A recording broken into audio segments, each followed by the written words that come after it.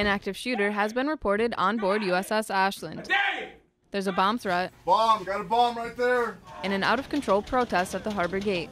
Take down! But don't worry, it's not real. Ashland sailors are running through routine anti-terrorism drills.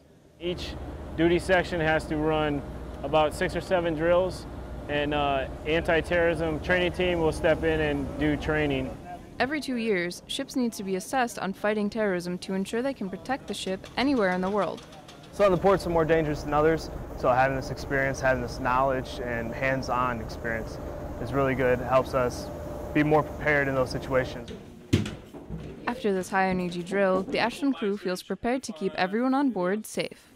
Sue and Christina Coffey, Fleet Activities, Sasebo, Japan.